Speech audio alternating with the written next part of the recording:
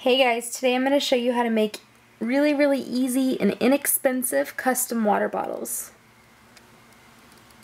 The first thing you're going to do is remove the label from all of your water bottles. Super easy.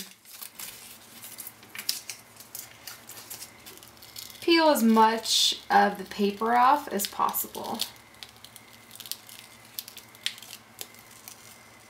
If you want to make them really nice, you could add a little, rub it with a little baby oil or alcohol and get the adhesive off, but I'm not that worried about it, and I'm going to be covering it up. Next, you need to cut out the number or the letter or the shape or the picture that you're going to do. You could use, I used the Cricut Life's a Beach cartridge for these.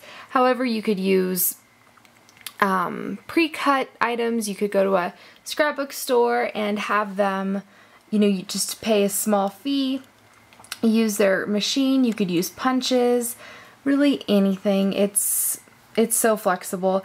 You could even cut them out by hand or whatever you like. Now I have my number, and what I'm going to do is just run a little bit of hot glue along the back of my number.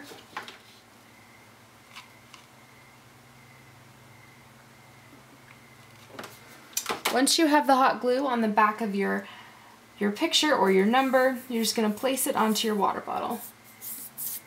Slightly press down, and there you have it. A custom water bottle. Very inexpensive and a great addition to the party. Not only is it functional, but it's cute, so kind of doubles as decoration.